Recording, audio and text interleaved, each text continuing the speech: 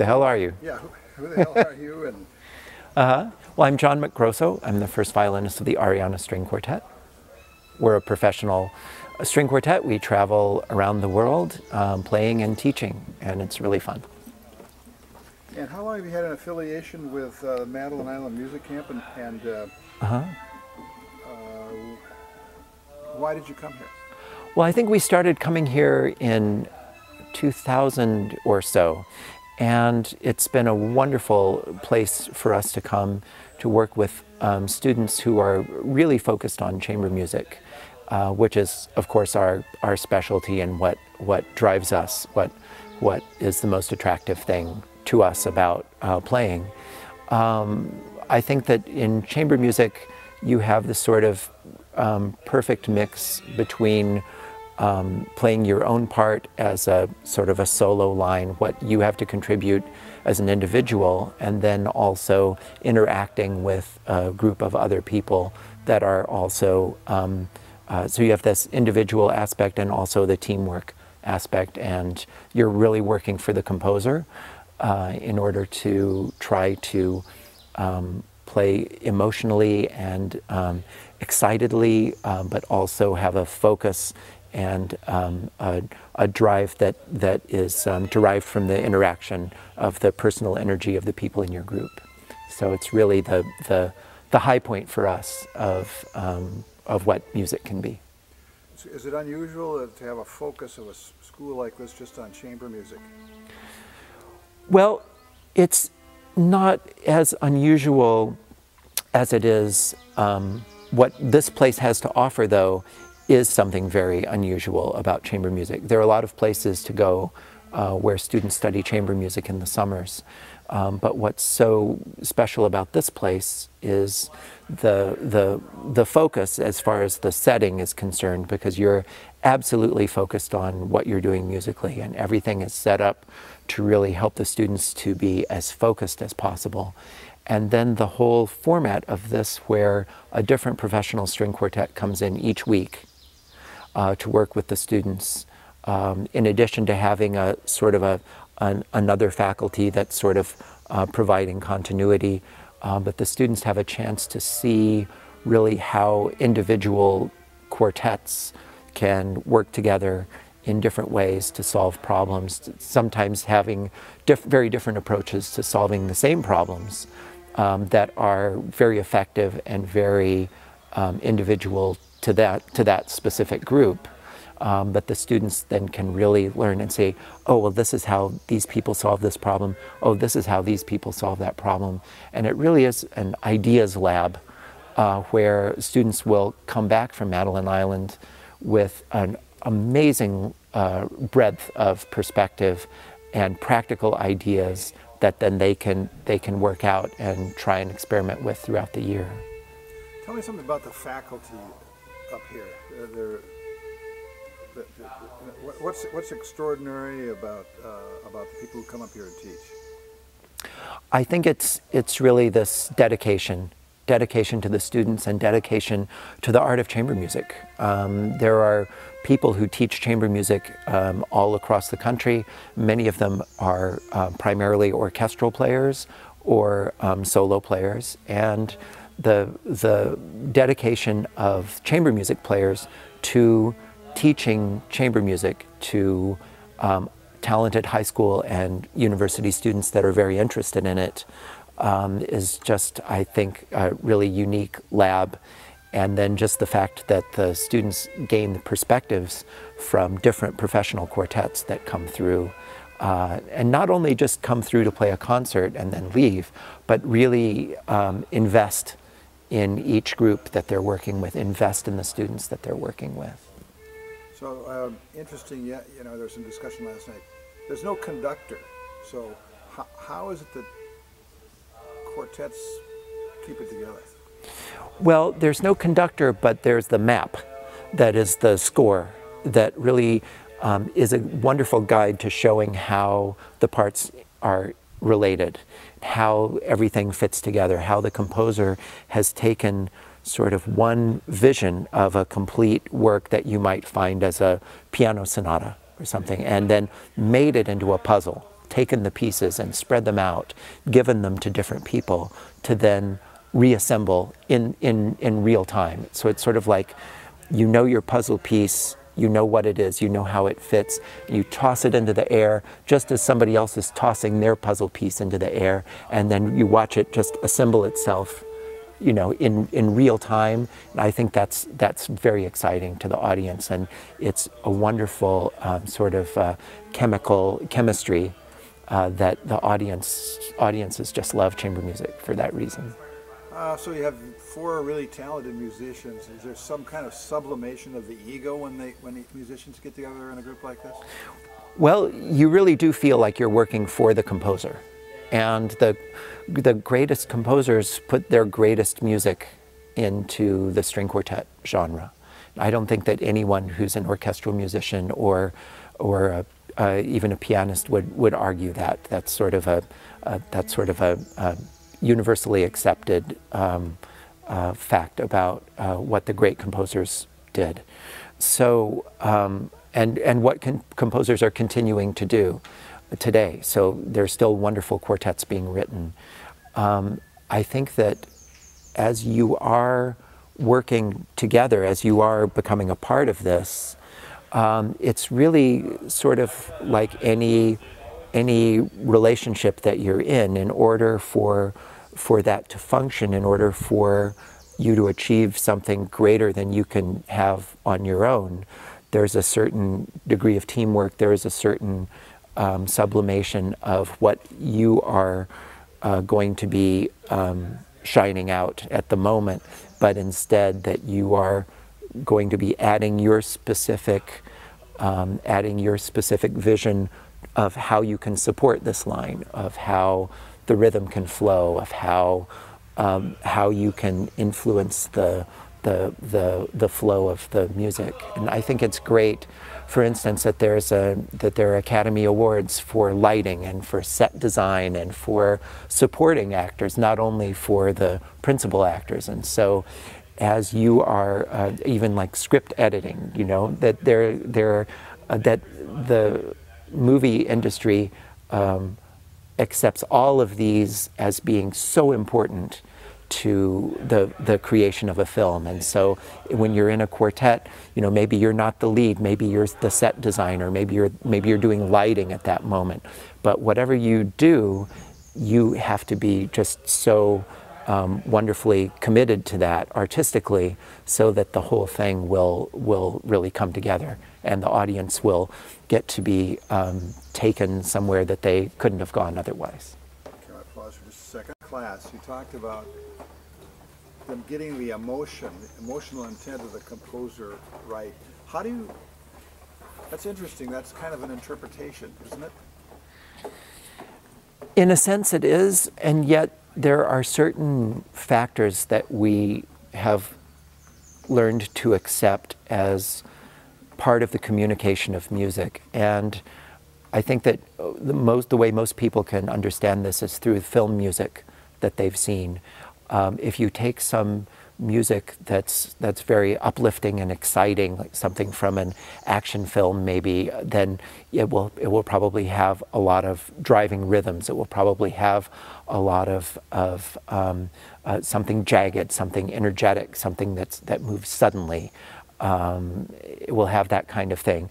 And then if you think about a different film or a different part of that film that's very introspective, the texture will be smooth. If it's a serene moment, it will probably be in a major key. Something will be very gently flowing, and just sort of understanding that sort of interplay between some very basic things about music, high and low, if it's in a major key or a minor key, if it seems happier or sadder, if it's more turbulent or more calm. These are the same elements that classical composers use to communicate to communicate their emotions through the musicians to the audience. And so, even though there are certainly each person playing the same piece will have a different response to it and make it sound different, there are some universal aspects of music that you can tap into to develop a sort of sound world so that you know like what the story is about. You know? So how precise is the notation of a composer? I know that Mahler's Fifth Symphony, the third movement, I heard a discussion on public radio about how it's played a lot more slowly and more lugubriously today than maybe was intended. So how does a composer communicate what their real intent is about tempo, for example?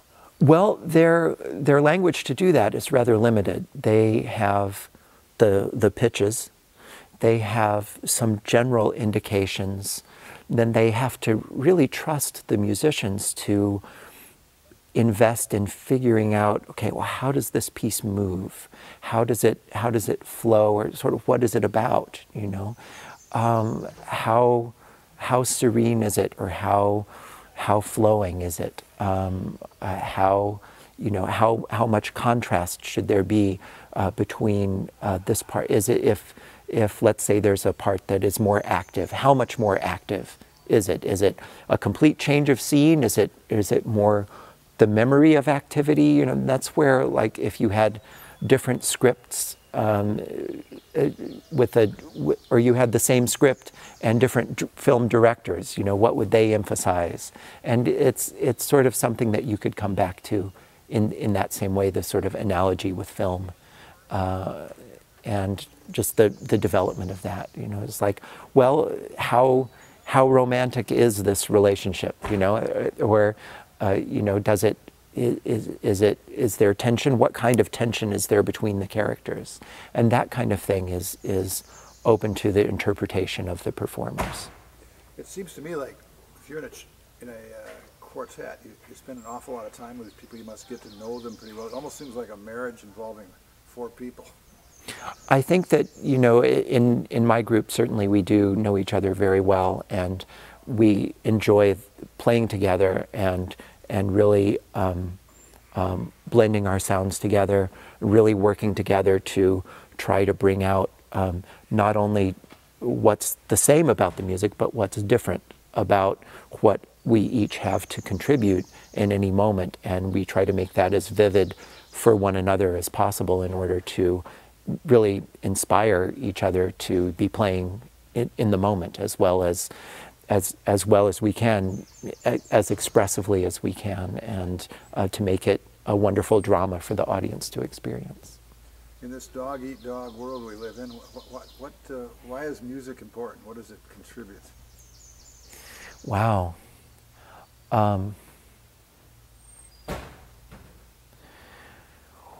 Well, I think music contributes many, many things to people in its abstract nature because it's invisible and it's very personal. It's very specific without being definite.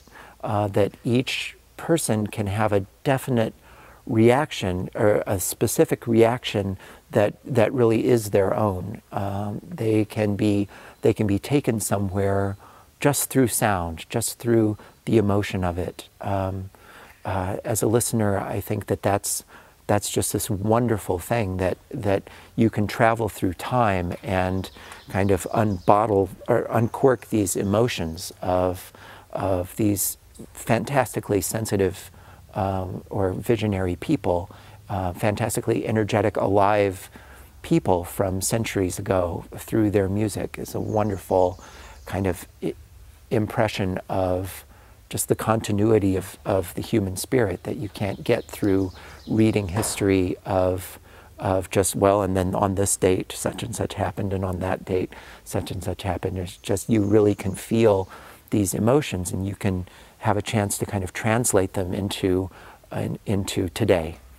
I think that for players, and there's been a lot written about the way music education influences the brain and one's development intellectually and physically. And I think that in order to have a sort of intellectual idea or an aesthetic idea of something artistic, and then to have to translate that into the physics of wood and metal, and then the parameters of pitch and rhythm, and then also then to translate that into your awareness of your own physiology and how moving affects this physics to create the artistic vision is a really wonderful thing that encourages everybody to cross a lot of boundaries mentally and physically in their own lives to create this wonderful effect for audiences too. There has to be a difference between listening to music and playing it. So when you go to a concert, do you kind of abandon concerns about the structure and everything and get carried away? Or tell me about that a little bit. When we go to a concert, you mean? Well, we're aware of many levels of this, and you know, I can't say that we always have the same reaction when we sit down. I mean, we could be bouncing from one level to another. I mean, sometimes it has to do with the sophistication of what a certain performer is doing to achieve a certain effect, and other times it can just be marveling at what the composers managed to accomplish, or just like, wow, they put that sound with that. That is just, nobody would have done that, you know. So, or sometimes it's just like, I love this piece. I don't know why. It's just fantastic, you know. It kind of thinks, it reminds me a lot of it. I've done a little oil painting, and it's painting with musical notes, the coloration of it seems to me. Certainly. Let me see what else I have here before they eat us alive here. Yeah, God, this is awful. You know, I guess the setting of this place. Any extra things to say about Madeline Island? Why you love to come here? Well, I think just the focus, the environment, certainly being surrounded by so much natural beauty, you do feel that you're away from it all. And I think that helps the students and also helps the faculty to really be able to focus in on just communicating everything that we can, teaching as much as we can about what we've managed to figure out so far about how to play as expressively as possible, how to work with our bodies to achieve a lot of variety of sounds from the instruments, and really to be able to have the quiet and the serenity to really delve into the score and say, oh, well, what could this mean, or what could this be about, or how could this be different? So I guess I have one more question. What do students get when they leave here? How are they different than when they came? I think they receive a phenomenal amount of information from professionals that are further down the road than they are. They have more experience solving problems, more experience even just understanding the nature of the challenges that Beethoven presents or that Schubert presents. I think that they have a chance to spend time with professional musicians that are devoted to chamber music, that are devoted to wrestling with these same issues that students are working with. And I think just having a chance to see up close and to interact very directly, personally with performers, and see things up close, how things are working, and to get to know performers over the course of a few days, and really to understand their insights in a way that you can't if you're just going to work with them in a 2-hour master class or going to hear their performance. Thank you very much. Thank you. Very good. Okay.